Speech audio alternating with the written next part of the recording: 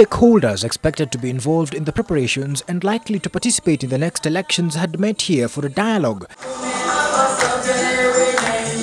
talking with each other in attempts to resolve all the issues that may hinder peaceful, free and fair elections next year. One of those factors, according to the opposition, is the continued stay in office of the commissioners of the IEBC. I wish you could walk for 1 mile in my shoes.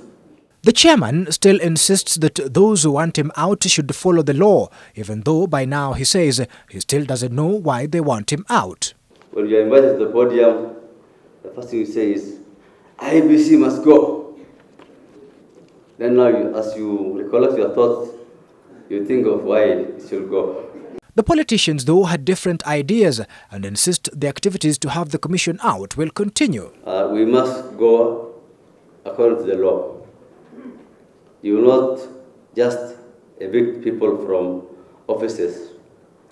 And even if you do, I will go to Garissa and stay there and I will still be the chairman of the commission and enjoy my camel meat. Don't look at the law.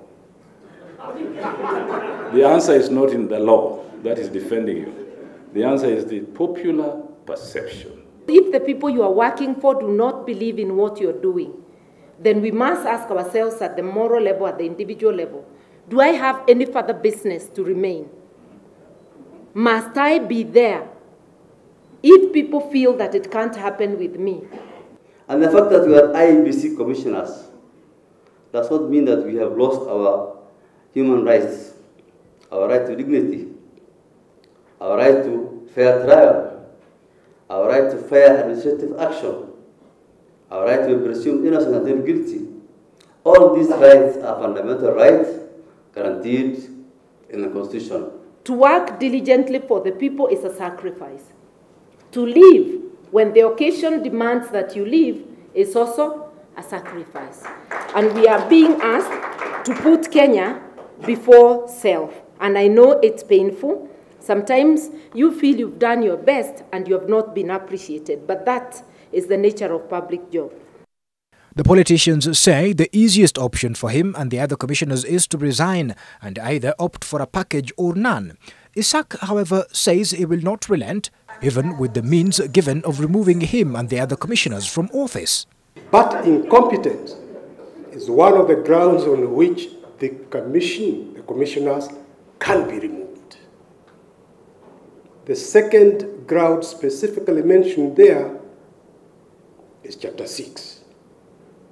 And again, I surmise that it will not be too difficult to get together evidence to support both the grounds. As for integrity, Isaac insists he never took a cent from the proceeds of the Chicken Gate bribe, even though he says he has been unfairly targeted. Nowhere in that Crown Prosecution case am I mentioned as having asked for or received a bribe. Even in the email communication, where they're discussing who to give what. The case in which officials of the defunct IIEC are accused of asking for bribes from officials of a company in the UK to award it a printing tender is currently being investigated by the EACC, and Isaac has been one of those questioned. It has been named the Chicken Gate scandal. I have not eaten any chicken, either its wings or its legs, and allow me to say that. Other than a reformation of the IEBC, the forum has proposed numerous changes that need to be in place before the next elections. With several players calling for reforms before the next general elections are held, it could be possible that they are conducted when numerous changes have been made, not just in the Commission, but also in the way elections and campaigns are done in the country. Andrew Ochieng, NTV.